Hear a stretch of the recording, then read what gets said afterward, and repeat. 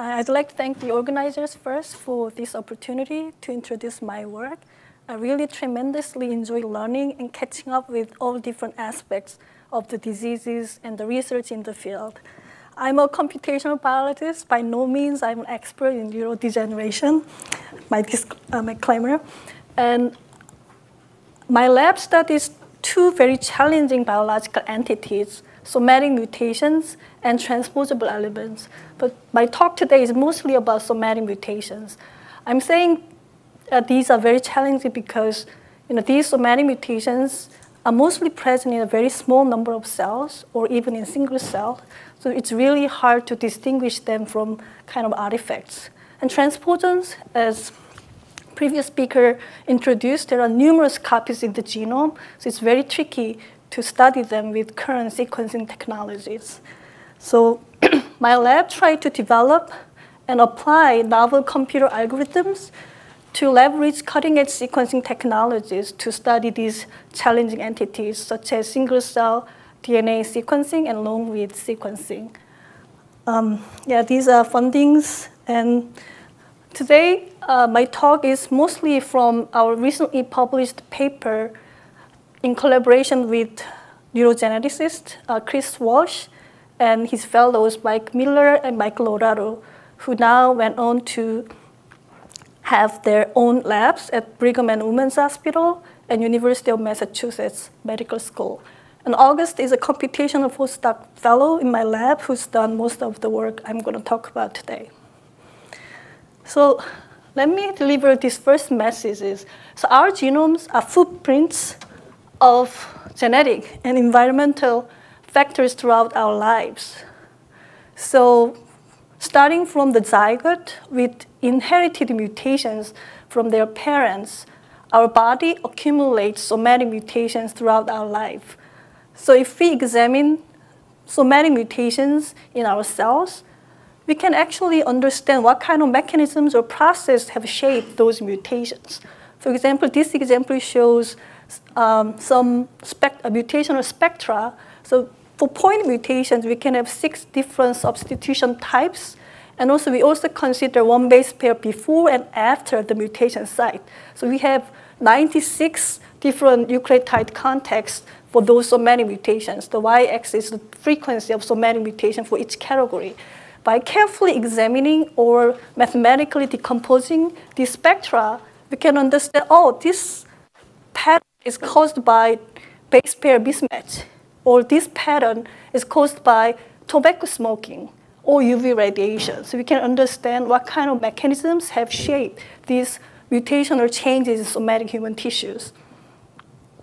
So more technically, depending on when these mutations occur, we might be able to or might not be able to detect them from bulk sequencing. For example, these germline mutations that are present in all the cells in our body, we can easily detect them by just typical bulk DNA sequencing. But some mutations that occur very late in the development or during aging or in pathological neurodegenerative conditions, for example, these purple mutations that are present in a very limited number of cells or in single cells. So with typical bulk DNA sequencing, we cannot detect them effectively.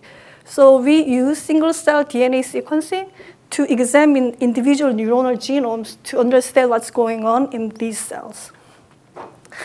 In our earlier studies, in collaboration with Chris, we actually examined the single neuronal genomes from neurotypical human brains and identified multiple somatic transposon insertions. Here, these reads support this L1 is one of the most active transposons in the human genome. Line 1 insertions in only these 2 single neurons, but the patterns were completely absent in these bulk DNA samples from the same donors. So we established the rate of less than 1 somatic line 1 insertions per neuron in normally developing human brains. So after this, I was fascinated by the power of single-cell genomics to examine neuronal genomes in more degenerative conditions. So we set out to answer these very challenging questions, whether or how somatic mutations accumulate in Alzheimer's disease and some other neurodegenerative conditions, and what are their roles we are still in the very beginning stage of answering these questions, but let me share what we found so far. So we performed single nucleus whole genome sequencing. Very briefly, we obtained frozen brain tissues, post-mortem frozen brain tissues, and isolated individual neuronal nuclei using UN-specific antibody UN and FACS sorting. And we will have only picogram of DNA from each cell or each nucleus. So we amplify them to microgram quantity to do whole genome sequencing. So in this study, we tried two different amplification approaches, MDA and PTA. And then we sequenced about 40x for each neuronal genome. So we perform many different types of bioinformatic analysis. So I'd like to emphasize the importance of this step because inevitably, these amplification processes create a lot of artifacts. It's very important to distinguish those artifacts from real insertions. We had to develop very specialized methods for that. I unexpectedly had to write multiple rebuttals against the published work because so many mutations often can be found confounded by vector contaminations or other artifacts. So we profiled single nucleus whole genome sequencing from about 319 excitatory neurons from two different brain regions, prefrontal cortex and hippocampal CA1 regions that are heavily affected by the disease from 9 AD patients and 20 control individuals. So this figure shows each dot represents one neuron. So we measure the burden of somatic single nucleotide variants, point mutations here. So in control brains, we observed an age-associated increase of the burden, about 20 somatic mutations per year. In AD, we saw significantly higher mutation burden here in red compared to the control brains. This is aggregate plots only with the age-matched controls here. As I mentioned, by examining the mutational spectra, we can understand the biological process underlying the mutations. So we did some mathematical decomposition and got two different signatures from the somatic mutations from AD brain.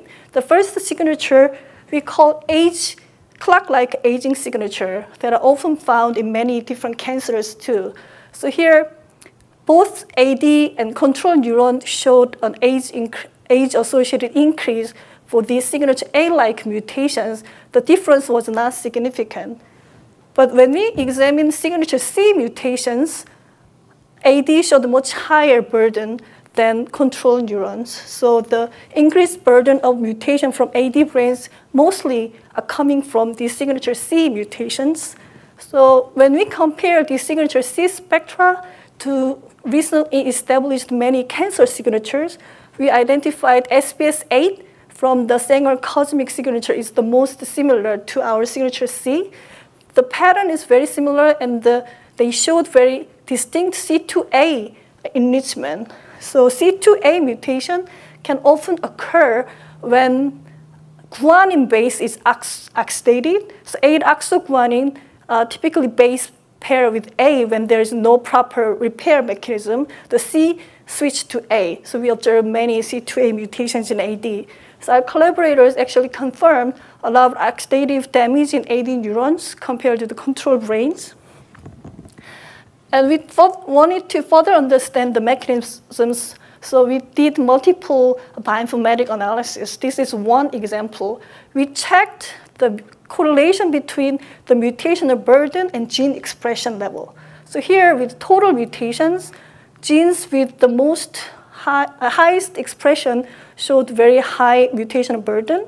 But when we decompose mutation into different signatures, interestingly, signature C showed the opposite trend.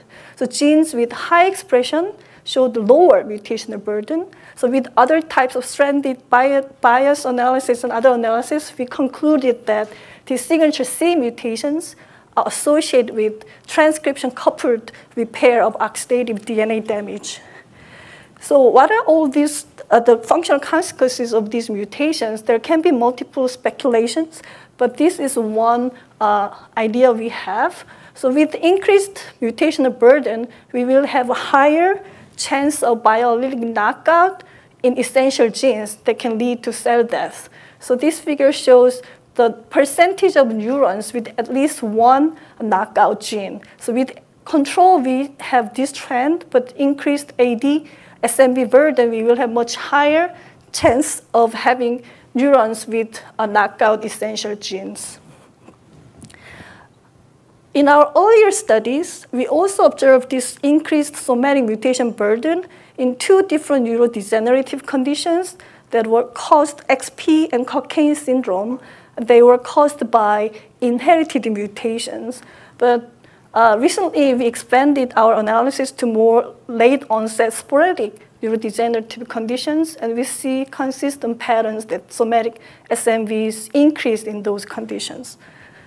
So to summarize, we observed and think accelerated accumulation of somatic mutations in AD neurons may disrupt important gene functions, and they can be the cause of neurodegeneration.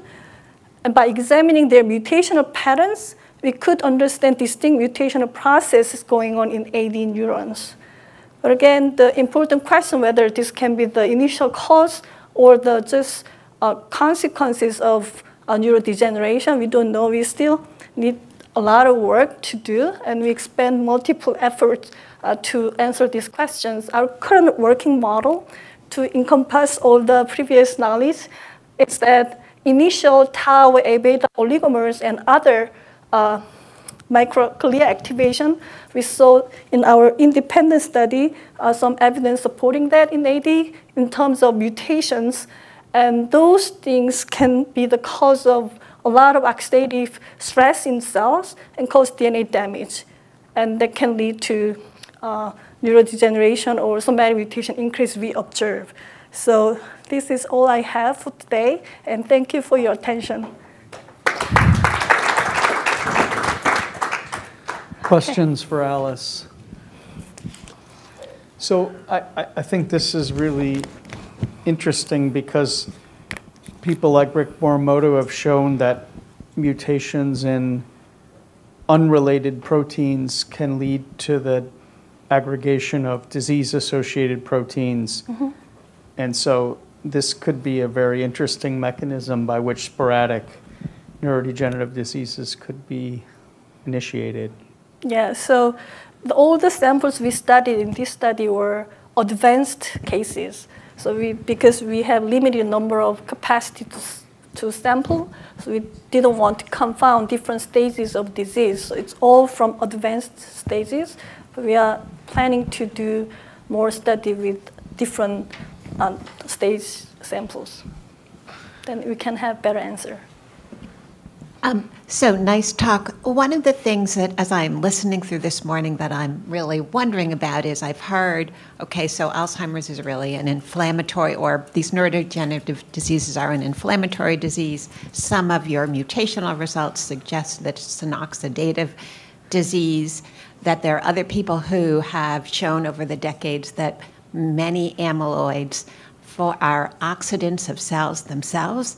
And so how is it that we are going to be able to tease out what's cause and effect and then develop more effective strategies to prevent these neurodegenerative diseases? Right, that's a very important question. So one approach we will do is to do similar analysis from samples at different stages of the disease, whether it can recapitulate the disease progression. Another thing is to examine the association between non-AD pathology with the mutational burden. So our collaborator managed to sort neurons according to their phospho-tau status, so we can measure whether somatic mutation burden differs between phospho-tau positive and negative neurons. And also we have some plans similarly with A-beta oligomers. Yeah. Really enjoyed your talk. So, if you look at these somatic mutations in cancer, it's very different. You get, a mutation and then that cell proliferates, so you have a lot of them with the same mutation. Here, you may have a mutation and the cell dies, you'll never find it. So, and if you have somatic mutations in the neurons, are you now saying that every neuron is going to have the same mutation? They're going to have different mutations, neuron to neuron? Right. And if they're going to be the same, then you have to evoke some kind of a developmental process where it may have occurred to have the same mutation in multiple cells. If it's occurring in an adult life, then every neuron is going to have a different mutation. Yes, Is that fair? I can have a very long version of answers to the question, but let me try to answer it briefly. Yeah, so these mutations I reported today are all private mutations that occurred in single cells. It's really, really hard to imagine they are recurrent across different neurons, right? So they can hit anecdotally some important gene and can lead to cell death. But I have some hypotheses that some mutations, point mutation or transposon-related DNA damage, can happen in different sites, but their effect can be similar in terms of RNA because there are multiple splicing hotspots and those things. That's one of very exploratory projects I'm doing by myself. And we have examined somatic mutation, not just single neurons, but from bulk RNA-seq from AD patients, or we did deep panel sequencing of cancer genes in these bulk DNA samples. We saw very interesting increase of those mutations, and many of them were actually enriched in microglia. And also more interesting and puzzling is shared lineage with some chip mutations. So we are very working hard to understand some other aspects of somatic mutations in proliferative cells in AD, not just single neurons. Thanks, Al. Sounds a great talk. I was curious, so you had highlighted Cockayne syndrome and xeroderma pigmentosa. Both of those are genetic disorders that actually directly affect sensitivity to mutations, so maybe it's not surprising that you found things there. So I am still really interested in the question you raised about what's cause and consequence here for neurodegeneration and for AD in particular. When you have here mutational patterns distinct in AD neurons. I might have missed this, but AD neurons versus other neurons in different degenerative diseases, and also like different cell types, microglia, astrocytes. Have you looked at that at all? Right. So in other late onset neurodegenerative conditions, we saw similar consistent patterns of increased somatic mutation in ALS and CTA and some other conditions, but their mutational spectra doesn't seem to be very similar to this. We need more elaboration on it.